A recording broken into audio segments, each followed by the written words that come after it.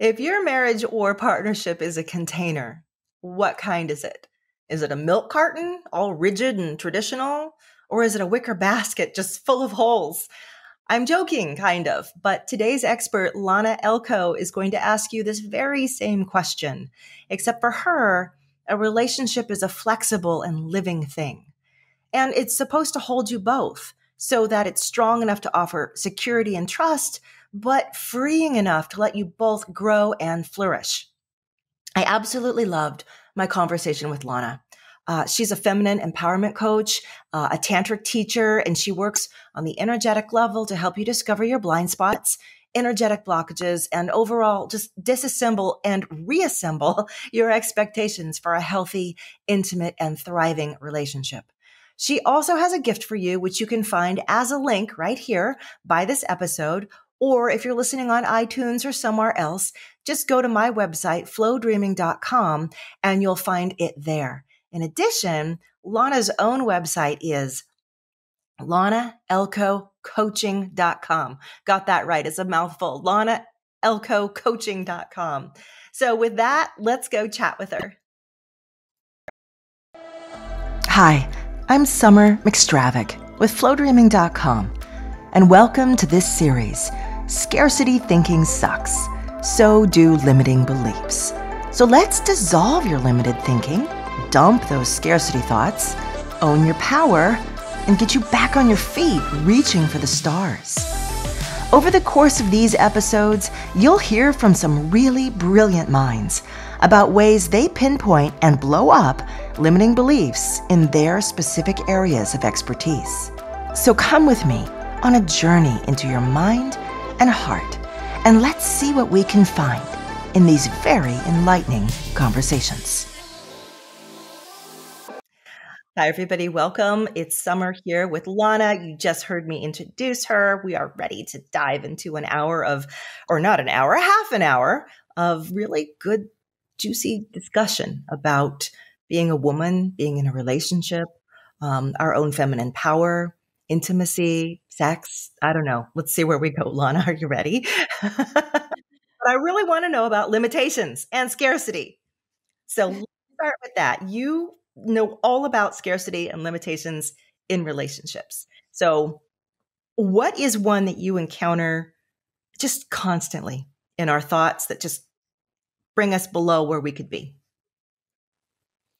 Yes, absolutely. So excited to be here and share this with you because for me, it's my favorite topic as well. And it's kind of not addressed enough in the world, you know, in therapy, in couples therapy, and even coaching. It needs to be addressed at much deeper level. So I'm excited to share these pieces with you today. So the first thing that I noticed when I start working with women and just observing what is going on in this area in our society is that women, specifically women, often feel scarcity of love and receiving love. And I believe we still have so much social and cultural conditioning when it comes to relationship and intimacy and the containers of our relationship. And beforehand, I want to talk about the container of marriage, something that is being taken for granted, and not many times it is being addressed in the way I want to address it. So usually we have this, pre-designed expectations, what it is, and we believe that this is actually the best container for long-lasting, beautiful, loving relationships, right? And we just inherited from our society, from our family beliefs, and we don't really investigate what it actually means and what it includes and how it holds our relationship, right? So usually women have this also, they learn certain relationship rules, how it works, right? From our society, from movies, from parents, and we just follow these rules and show up in a certain way, and being a good girl, what I'm supposed to do to have beautiful, loving relationship and receive love, right? Or to get that relationship in the first place, right? Yeah, to get. There's a set of thoughts that we have. Well, I have to act this way, be this way, etc., to even get that relationship. Yeah, exactly. Mm-hmm. Dating, how we should date, what we should do, what we should say, how we should dress, what men like, Yeah. completely not centered within ourselves, but like what we're supposed to do, what we should, all the shoulds, right? Then like what is next? Like engagement. This is how we should do engagement. This is what he should do. This is what I should do. How romance works. By the way, I discern romance and intimacy. These are different things. Romance is more like how we should do it, right? What is Yeah. normal. So we can read those signs, and intimacy in something that comes from within, and it's completely authentic and unique. So we follow that romance, and then we have engagement, and then have a marriage. And many times engagement is like, okay, it's the ultimate win. And there's like nothing after that is like, Life is done. yeah. Yes. The game is conquered. Yeah, Mm-hmm. exactly. This is what I see, like in the market, like some coaches, like, oh, my client got engaged. This is Mm-hmm. such win. Like, well, it's just the beginning. wait, wait a little bit. What will come with marriage? And then we enter that container with such a high expectations and like in this euphoria, and then we face all this conditioning and all this pre-designed kind of rules of how it works. Like it's a container, it's something that's supposed to hold our relationship and create certain conditions so our relationship grow and thrive, and we sustain this level of intimacy and truth and growth and connection, right? But it's not happening because the marriage container was designed long time ago, like Yeah. in old patriarchal times, when women didn't have any rights and freedoms, when marriage was actually many times a trap for women, and they didn't even have choice to choose their partner, right? So, and since then, that container was not upgraded. So it's like there is like a little bit maybe with feminism movement, which was a good movement at the time to say, okay, it doesn't work anymore. But still, when we go deeper and look how it actually works, it's still very, very conditioned, very old container that doesn't really work well for us anymore, especially for women. So then women, do all these things, do all these obligations. It's like rule based, and like many times it's fear based. And then Yeah. there's like, well, Contractual based. I'll do yeah, this and you do that. But if you're not doing that, then I'm not going to do this. So what you're saying is that a lot of us enter marriages with an assumption, which is actually a kind of limitation, because we have a container in our minds of what it is or should be, and so does the partner, and they may or may not match, but they also might be a very outmoded, old-fashioned um, mhm. sort of box that we're just conditioned to automatically believe. Is that Yeah. another way of saying it? I'm just trying to identify what is the limitation it's really in expectations that we then mold ourselves into to fit. And that's how we end up changing in relationships, not always for the best, molding ourselves to Yeah. it. Would you agree? Yeah, absolutely. Yeah. And there are certain things that I discovered while working with women and doing my own work that is also the marriage. It's not about the word itself, right? It doesn't matter whether somebody's married or not. It's just the container itself, the way we do it. This container is not aligned with the universal laws of energy, right? The energy doesn't work that way. Even like loving, beautiful relationship are not going to survive in this container because it's not aligned with the universal laws of energy. And I like to give an example of the law of rhythm, right? Everything going through cycles, ups and downs, like night and day, tides and ocean, inhale, exhale. And the same happens in our relationship. It's very natural to connect and disconnect, like a dance, right? Like you step back, you step forward.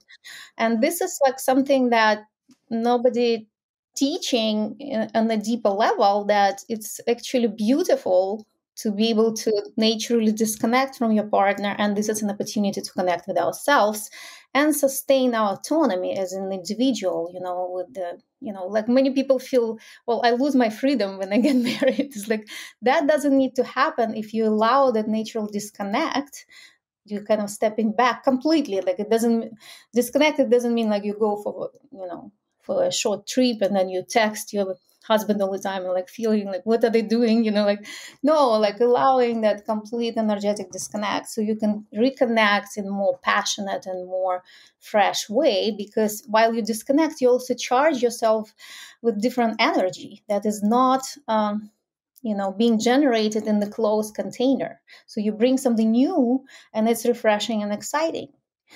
I have a But question about that. yeah. I know you're like, no, I've got the next thing to say. But when I have worked with people over time, something often comes up, and it's usually a female partner.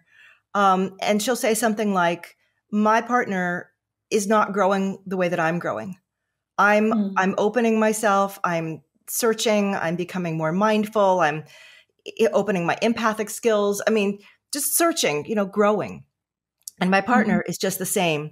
And it feels like they're getting more and more negative. It feels like I can't share this with them. And they see this as a problem, like their partner should be 100% completely connected with them all the time. Is what it's making me think of what you just said. When instead you're saying a shift on that is actually you need to have those moments away. You need to have that separation. Because like you said, it's a dance where you step together and step away. So maybe it's not the horrible, terrible marriage breaking up thing that we think it is. Yeah. Yeah. That's a good one. And it's also, I see it as a collective pattern because it happens all the time. The roots for this challenge, and it can be also like too much of disconnect, right? Because it's like, it's a cycle. So we do need then Right. reconnect and then we You go need to deeper. come back at some point. Yes. So like I understand those women who feel like, well, I disconnect and then he can catch up with me. So it's like this separation is the walls of separation are growing, And then the limited thought comes in, and we'll never get back together, and I made a mistake, or I want to leave and I can't because I couldn't support myself, live alone, disappoint the kids, et cetera, et cetera. Yeah, exactly. So the roots of this challenge I see in general in the difference how we are wired and how our emotions work. So men process emotions like 5 to 10 times slower than women, and it makes them like grow like in the way that connected with intelligent emotional growth as well slower. So they catch up.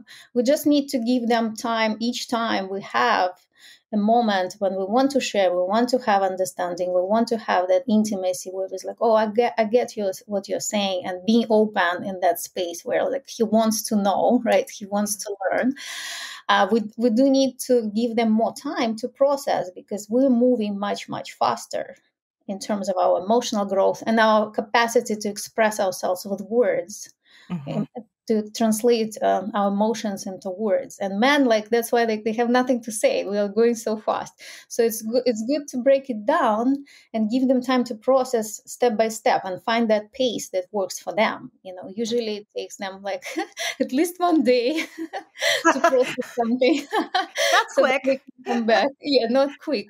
But this is how the polarities work. Because when you look at sexuality, by the way, it's the opposite. Men get aroused much faster, and they move through the whole sexual process, right, of sexual connection much faster. It's like fiery, very fast energy.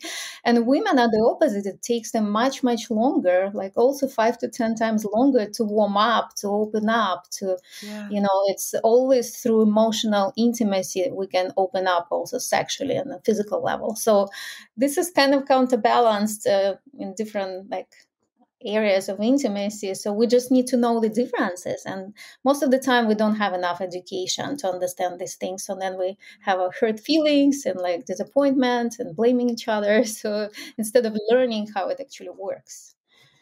How do you address this then? I mean, it sounds to me like it's a question of being imbalanced because the one partner may be taking longer and the other person is going much faster, then they have to catch up, but then you're also catching up to them in a different way.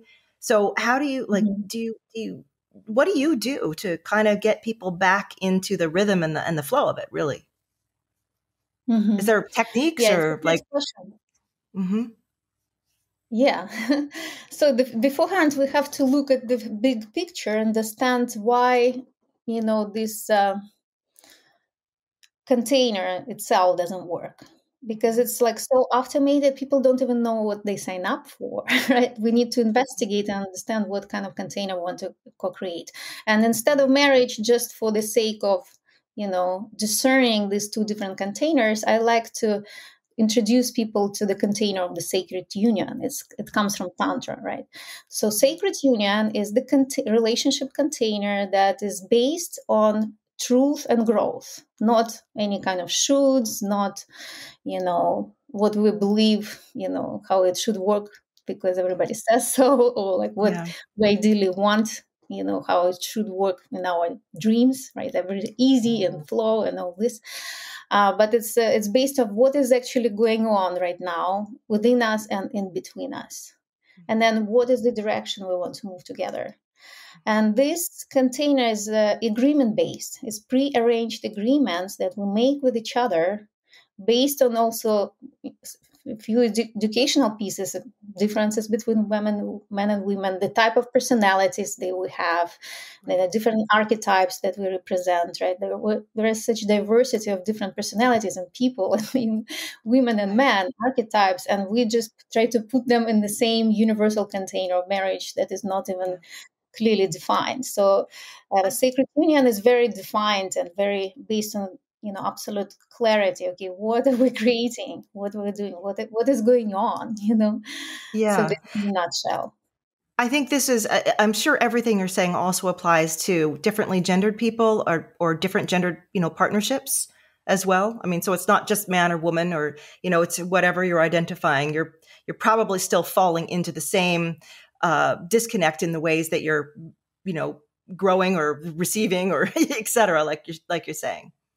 Have you Yeah, seen that to be absolutely. true? Yeah. Because it's like a feminine and a masculine energy, we all have that inside. So some Mm-hmm. people have more masculine, even women have sometimes more masculine energy, and some men have feminine energy, which is also it's beautiful because it's how we can connect as well. And when it comes to different couples who may be the same gender, they still pull these pieces together, these polarities of feminine and masculine. That energy is Yeah. still in play. Mm-hmm. Yeah. Okay.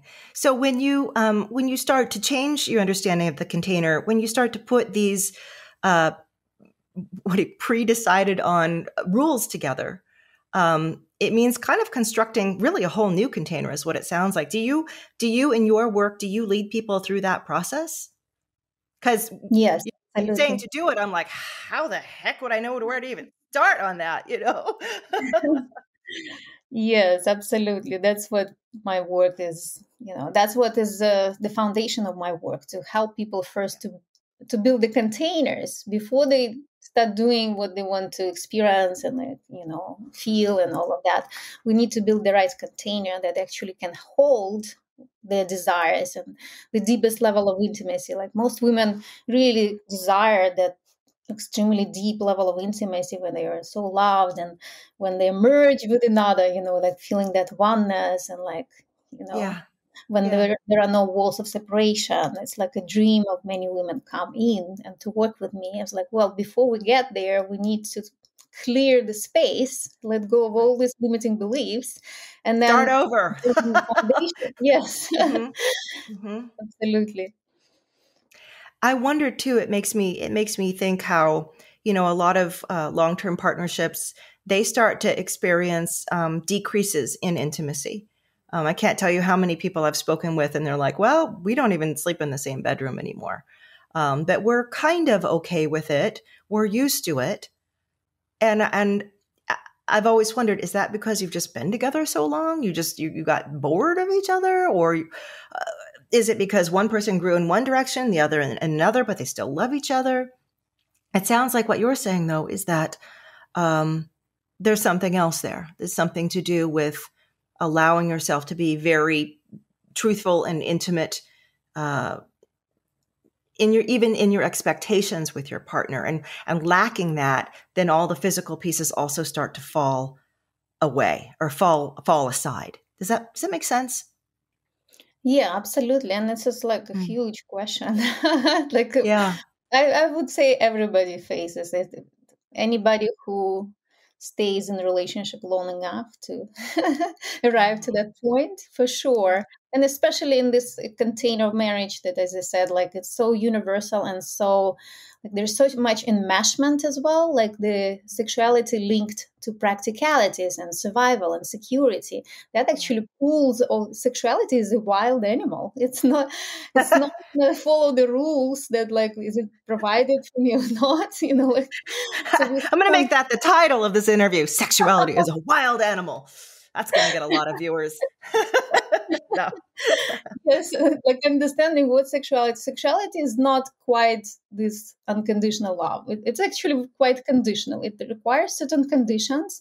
And I like the metaphor of wild animal because the wild animal never gives in to any rules. It's wild, like it just follows instincts, and if you connect with these instincts and connect with the animal, it will get closer and closer to you, and you can develop relationship. But you can't cage. You can put this animal in the cage because then it loses that initial, energy that you were attracted to. This is what happens in relationships all the time. A man was so attracted with this free, beautiful, powerful woman, and then they get married, and then he starts oppressing that part of hers that he was attracted to. Yeah. And she's just like, why is it happening? Yeah. Because they don't understand what sexuality is. It cannot be tamed because it loses its attractiveness. And it kills that also fire within ourselves when we feel wild and free, and we can choose to move forward or back off. Like this is natural. Like we start to feel like we're obliged to have sex. We're obliged to sleep in the same room or in the same bed all the time. We're obliged to share a bank account. We're obliged to like support each other this way. And like there are so many obligations that it just cages the wild animal, and that's why it's happening.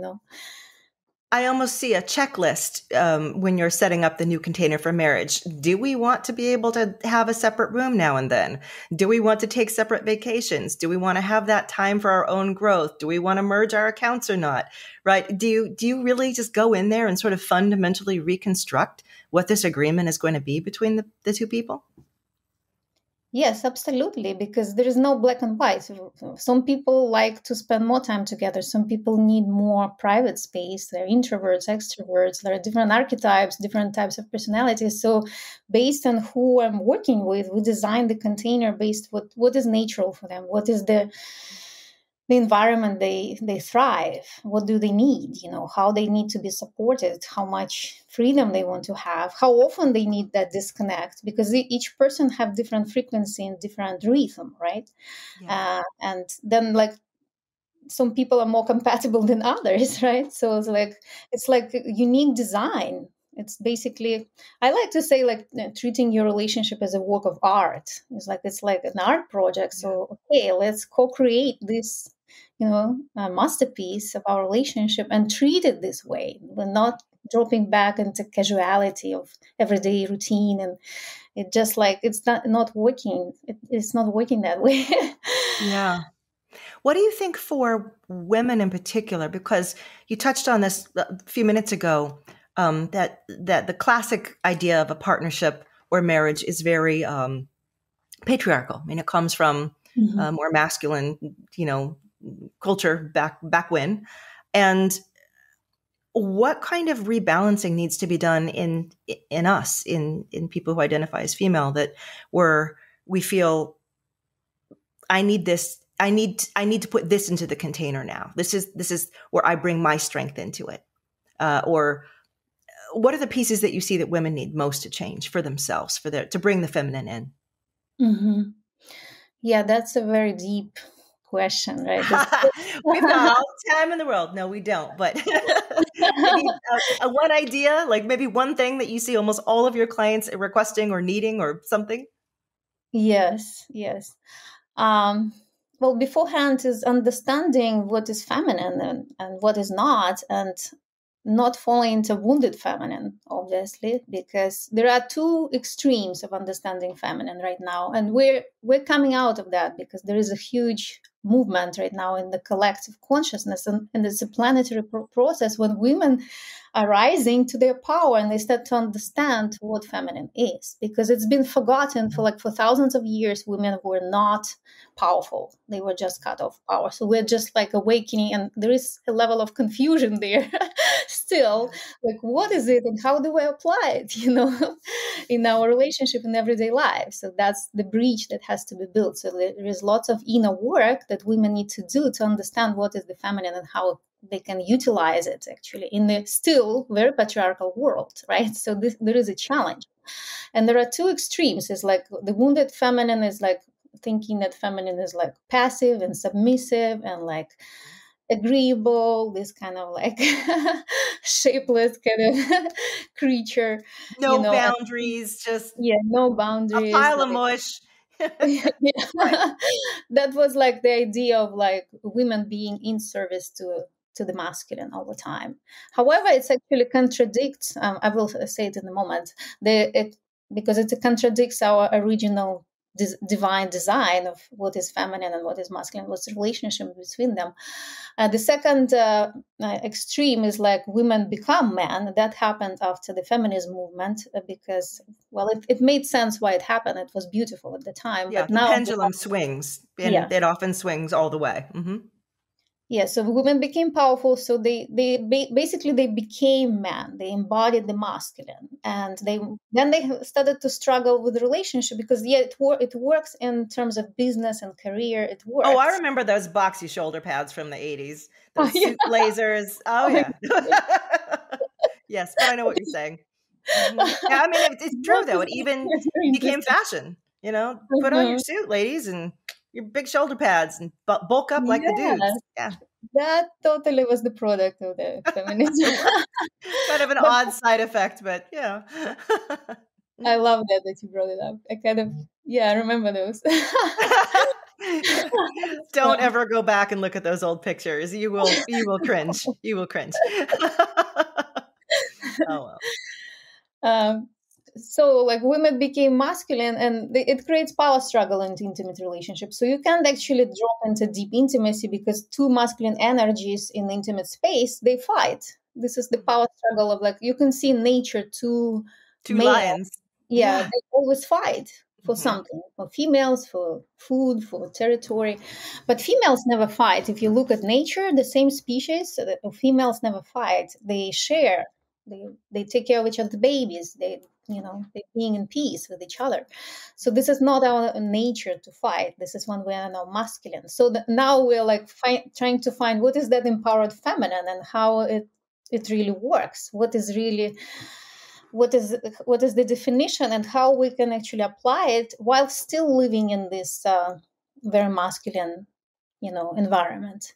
And the way I love to introduce women to feminine is through tantric practices and expanded states of consciousness, because feminine is connected with expanded states of consciousness. She's a visionary leader, and masculine leadership is executive, like make things happen, in this physical form. We are like extracting that vision from the fields of possibility in the universe, and the masculine energy makes it material, right? Like physical. So this is one of the pieces that I bring in. And when we do practices that are extremely highly experiential with women, they tap in naturally in their own body into this feminine power and what it is, and how to navigate it, these expanded states of consciousness. And then this is actually a gateway to the deepest level of intimacy. In Tantra, we call it transformational level, when we actually merge in one through expanded states and through navigating those states and eventually leading our partner through these gates, because the masculine on its own can never experience the deepest level of intimacy, which is physical, emotional, mental, spiritual. All these components are important. So we're actually leading our partner into this place, because on their own, they will not get there. They will get stuck on like and recreational level of sexuality and sexual connection. It's the woman who opens these gates and guides them through expanded states of consciousness into the depth of intimacy, which is extremely a beautiful spiritual experience. It's like mystical experience. So I love to use the experiential tools. Like we use breath, movement, and sound. And I use background music sets that I create, and I guide women into those states, and they start to navigate it so they see and experience it in their body. So you work with them in themselves. They don't have to have a partner with them. It's you find it in yourself first so that then you can sort of gift it or share it with your partner. Yes, I start to work with women usually, and we have this journey, and we do lots of healing and releasing the conditioning. Then we do this experiential part when they like experience what is possible inside their internal, Sounds intimate fascinating. universe. Yeah. And then they can, and the last phase is when we bring the partner in, and she learns how to guide him to be this intimate leader, and he learns how feminine works, and she's leading through receiving. I like to say it might sound counterintuitive. I love that. Leading through But receiving. woman is a receiver in their relationship with man originally, right? Because we receive sperm and then we give life. So initially we need to receive in order to give. That's brilliant. And it also kind of actually answers that question from a few minutes ago. What is it that you often see women really, really require in order to bring up the femininity in that container? And obviously that would be a giant thing for them to be able to bring into the marriage or bring into the partnership, to kind of help rebalance things, I guess you could say. Lana, God, this has been amazing. My mind is I'm thinking so much. I'm like thinking about my own marriage. I'm thinking about other people. It's got me going. I want to ask you before we wrap things up. I know that you have ways that people can reach out to you if this fascinates them as well. Maybe you have something you can offer them and kind of give them a little taste of what you do and your work. Do you want to share about that? Yes, absolutely. There are so many pieces that I can share, but my favorite is actually to start with this, inventory of what is this relationship container we have right now, which there are lots of unconscious pieces there, right? Like, let's say marriage, somebody's married and they want to change things. They want to like find that deepest level of intimacy, right? So where to start? I love to start with inventory. Okay, what is this? What are the beliefs that we have right now, even if they're unconscious? Like maybe they're taken from culture that we're still applying, and we're relying on these beliefs in our marriage, in our relationship. And what is that our own truth and desire, how we want it instead? And really just practicing discernment was like, okay, this comes from culture, conditioning, all of this collective wounding, personal trauma. And this comes from me, of how I want to be and what I want to receive. And that's what I really feel. And the best way to address that is to look on your internal conflict. When you feel like I should do this, but I feel like doing this, or this is how I'm supposed to feel, but I feel this. So this is a good way to start. And I want to share a link to my video where I actually break it down and it's kind of look behind the curtain, what is going on in marriages right now. I love that. Yeah, I want to get this checklist and this inventory or the video. I want to do it myself. So, great. So what I'll do is I will put a link, obviously. So anybody who is watching, listening right now, you'll be able to go. Well, you should be able to see it pretty much right now. So, yeah. Okay, let's get it. Let's do this. Thank you, Lana. You're welcome. Yes. It has been a real pleasure meeting you for the first time. I just love the energy of your soul and the way that you think. So I'm really glad that I reached out and found you. Thank you so much. It was an incredible interview and I really enjoyed it, and I hope it was helpful. I think a lot of people are going to be pondering this for the rest of the day and reconsidering what they've gotten themselves into why they made it that way, and how things can be very, very different now going forward. Yes. So thank you. All right. I'll talk to you again someday, I hope. Until then, bye, everybody. Bye-bye.